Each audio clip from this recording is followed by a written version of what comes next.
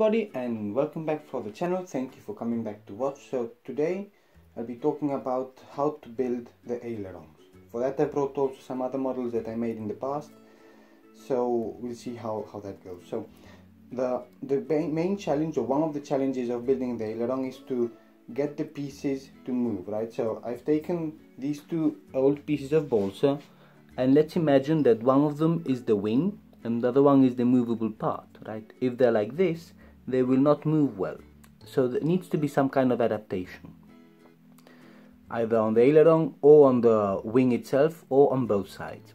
Okay, so I've brought two models in which I've followed different approaches, right? On the Spitfire build that I did, and you can see the video in the channel, I actually did the modification at the top and at the bottom of the aileron piece. Okay, so let's see if I explain that a little bit better. Basically, if we imagine that this is the aileron, this part, what I did, I cut out a little bit at the top and at the bottom, and I did the same thing also where it was connecting to the wing. So there would be space at the bottom and at the top to move, and that meant that I had to put the hinge in the middle. So I put the hinge down the middle. I'm not sure if it's very visible or not, but that's basically how it is. I think I can actually take out part of the aileron. So there you see that it's kind of rounded out. I'm not sure if you can see it actually, but the hinge is in the middle. If you see the little bit of plastic sticking out, that is in the middle, at the middle height. Okay, so that's one approach that could be done. Then on a previous model I made, which was the Gladiator, and one day maybe I'll talk a bit more about it, what I did was I kept the bottom of the aileron flush, and I just cut an angle in the top part of the aileron here. See if I can point at it here. So it actually cuts in at an angle. That means that the hinge was at the bottom, and then the top has a big gap. So what I did, I also left some of the paper there sticking out to make sure there was a bit better of a flow over the wing. This model has not flown yet, not sure if it ever will, but we'll see if it's good or not. So what I want to do now with the Mosquito, I want to take kind of the third option, which is, first of all, I'm going to need to cut off the pieces. So I'll saw here and saw the ribs, the backs of the ribs, and saw it off here also. And then what I want to do is actually I have to rebuild, putting another main spar, let's say, for the aileron, and then I want to put the hinge in the top part. Let's see how that works. They're gonna have all three models all three ways. I don't know which is better or which is worse, so if anybody knows, then of course let me know. The other question is also how to put in the hinges. So far what I'm doing, I'm just using little bits of plastic, and you can buy actually these bits of plastic for hinges. I don't know if you can see it actually, because they're very small. Let's see if I put it here. Okay, there, I don't know if you can see now that little bit of plastic, that's a hinge. But I think you could probably use almost any piece of plastic, like some thin plastic, it could be used.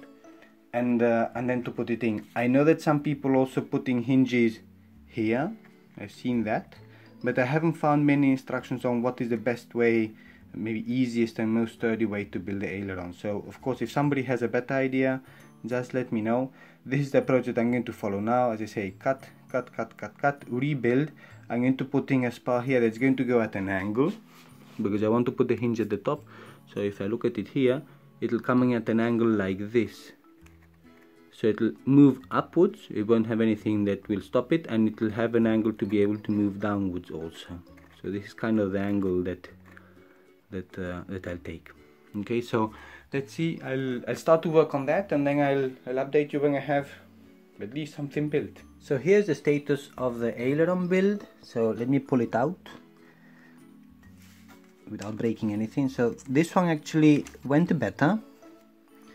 There it is, and I don't know if you can notice it, but the hinge goes in at an angle, and that is so that it stays somehow straight within. I'll put it in later, I need both hands.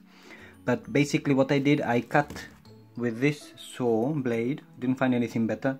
I cut off the leading edge and I cut off the 1, 2, 3, 4, 5 ribs that were connecting it, and then I built up like a copy of the rear spar on this side, and I also had to build then a new rib there and a little bit of a rib at the other end also, so that it's so that it fits.